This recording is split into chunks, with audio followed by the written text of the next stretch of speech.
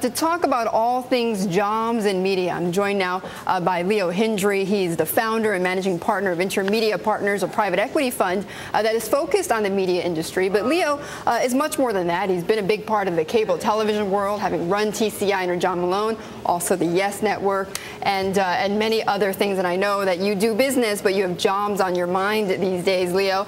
Before we get to that, though, your reaction to this GM news? Well, if you look back at the tragedy of this financial crisis we're still in so deeply, Betty, it was substantially driven by consumer credit to people who couldn't afford it.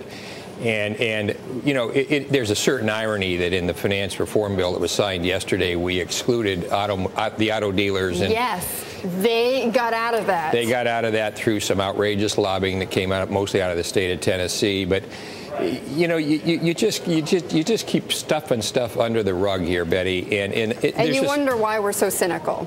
Well, I'm incredibly cynical. Here Ed is trying to take GM public, and so he grabs off a subprime lender, and you just have to just shake your head and wonder, when are we going to learn that the vibrancy of the middle class, the honest vibrancy of the middle class, is all that matters, and you can't fuel growth through subprime lending. Well, but the thing about these auto lobbyists is that you know, they were able to show, or able to demonstrate, or able to not even demonstrate. I mean, they were just able to say, look, we're Main Street America. We should not be a part of these rules.